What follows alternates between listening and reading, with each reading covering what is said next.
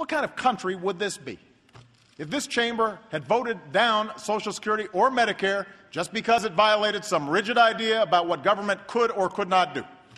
How many Americans would have suffered as a result? No single individual built America on their own. We built it together. We have been and always will be one nation, under God, indivisible, with liberty and justice for all, a nation with responsibilities to ourselves and with responsibilities to one another.